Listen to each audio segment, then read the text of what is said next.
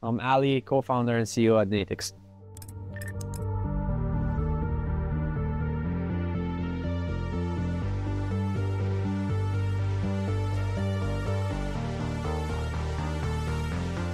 NATIX is building the largest on-street camera infrastructure in the world, and we collect visual data through this camera infrastructure for map making, autonomous driving, and physical AI applications. We're in Kenya, Mombasa. We are expanding into African market. I've been here a few times, and you see that the product market fit of crypto is even higher here. They have this leapfrog approach, going from very outdated or no technology to like the latest level of crypto or blockchain enabled technology, which means it's a good market for us as well to expand to.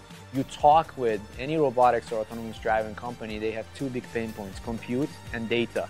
Real world data. We capture through the lens of 6 cameras, surrounding cameras of your vehicle, through your entire trip. We collect other types of metadata like GPS, IMU, and so on. NATIX uses blockchain for settlement and coordination. We are in more than 170 countries, and we are rewarding our users with our native cryptocurrency. And coordination is essentially comes to the system governance. That's why we have the deep staking platform, and we enable our token holders to participate in the network governance. So settlement and coordination are key for NATIX, and we couldn't have done it without blockchain. We chose to build on Solana because the user experience is the best. They are the only non-DePIN specific chain that is giving so much attention to DePIN.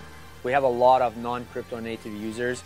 They can just get the token into their Phantom wallet without a sweat. They can swap it to any other token, including USDC, in a split second on Phantom. It just finds them the best route to do that. And that user experience, you cannot find it anywhere else. So that's why we chose Solana.